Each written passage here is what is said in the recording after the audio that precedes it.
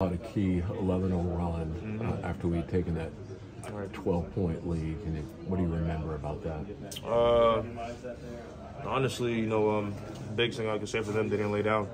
Throughout the entire year, there's been some teams that, we play, we get on the run, and you can just see them quit. Tonight they didn't do that.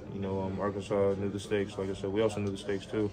Win or go home, toughest man wins. So, they just came out of that halftime, just playing harder.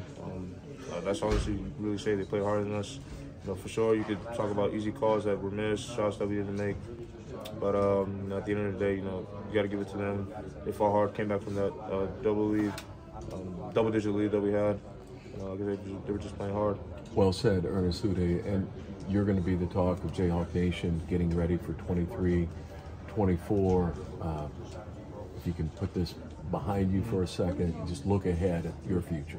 Yeah, of course, it sucks tonight. Sleep on it, think about it. Obviously look over my mistakes.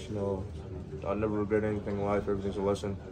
Get better from this. And like I said, next year will just be the same blueprint, same plan, get back to this point and win the championship. Thanks, buddy. Sure. Just talk about Jalen's impact on this program. I know you've been here for the year, but just talk about Jalen. His jersey's going in the rafters. He's a special player for us. We needed him this year. All five guys all of our starters, we need them this year. Jalen, he's a special talent. I haven't played with many guys who have his level of IQ, who cares about the game as much as he does, and there's also a skill set. He's a key piece to the Jayhawk team. For sure I'm gonna miss him. So. Just